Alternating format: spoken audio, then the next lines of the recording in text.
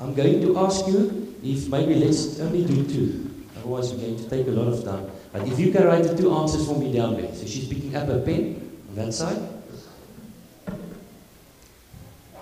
And she's going to write down the answers. Only that 2.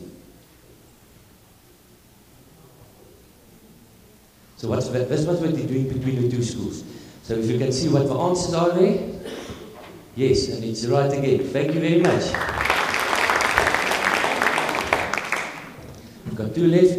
If you can write us the answer down of this calculation, and tell us if you can write it in a different way, how will you do it? Can you do it for us, please?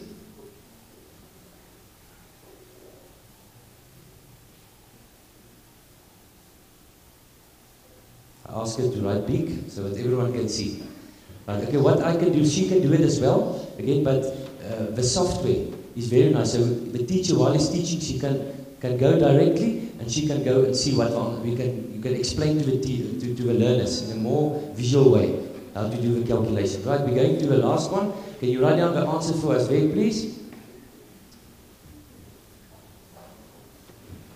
So it's always better for the learners if the teachers are always talking and talking and talking all the time. But if we can demonstrate it for them, but it's easier for the children to remember that. Right, and let's just going to see. And the same is happening.